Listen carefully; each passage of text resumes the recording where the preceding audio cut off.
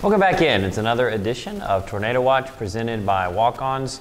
I'm your host, Chris Mangrum, and we're joined today by Skyler Miller, a member of our track and field program. Skyler, thanks for taking some time to chat with us. Absolutely. So it's your third year as a member of our track and field team. In what areas have you seen the most growth over your time here? Obviously, the team's grown a lot.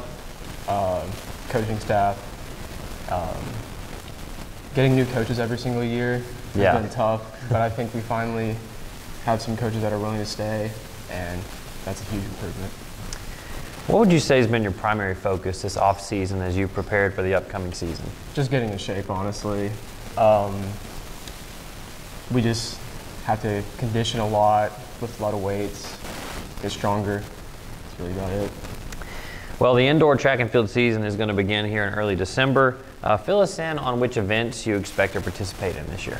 I'll be doing for the indoor, I'll be doing the 60, 200, 300, 400, and then for outdoor, I'll be doing the 100, 200. Would you say there's a favorite of any of those for you? 200. 200, any reason why? It's not super long, not super short. I have enough room to catch up with people. There you go. All right, well, our track and field program competes in its first event on December the 8th and 9th at the 7th Annual Bass Crager Invitational in Salem, Virginia. Stay tuned to our social media channels as well as our website, kingtornado.com, for all the latest on our track and field programs. For Skyler, I'm Chris. This has been Tornado Watch presented by Walk-Ons. See you next time.